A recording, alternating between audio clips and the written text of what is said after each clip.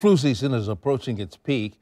The CDC says it's widespread in 24 states, including Florida and Georgia.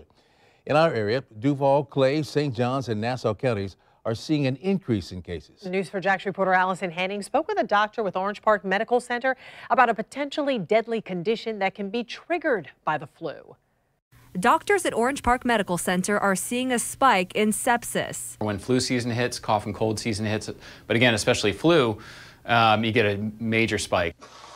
The flu can cause pneumonia, which can then trigger sepsis, the body's overwhelming response to an infection. Signs and symptoms include shivering, fever, pain, confusion, sleepiness, and shortness of breath. How dangerous is sepsis? There's many different stages of sepsis. There's early stages, there's minor types, but there's also severe, and there's also ones that are life-threatening. Extreme cases can lead to organ failure, amputation, or death. Dr. Stephen Goodfriend says sepsis is one of the top 3 killers of people in the U.S. behind heart disease and cancer.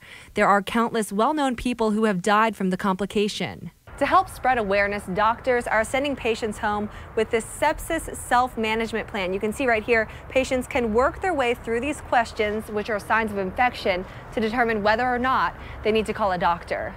Nationally, about 1 in 3 people with severe sepsis will pass away from it. Orange Park Medical says its rate is lower than that. Dr. Goodfriend credits the hospital's awareness efforts, quick diagnosis, and aggressive treatment. In Orange Park, Allison Henning, Channel 4, the local station.